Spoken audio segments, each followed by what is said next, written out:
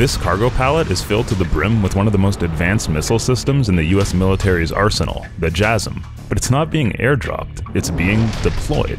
It's called Rapid Dragon, a system that turns cargo planes into missile-launching beasts. With Rapid Dragon, ordinary-looking cargo pallets are anything but ordinary.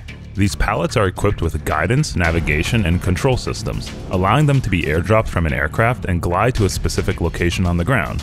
The pallets are rolled into a cargo aircraft like the C-17 or C-130, and the aircraft's existing systems are used for power and control. At the right moment, the cargo ramp opens, the pallets tilt, and the JASSM is launched, turning a transport plane into a makeshift bomber.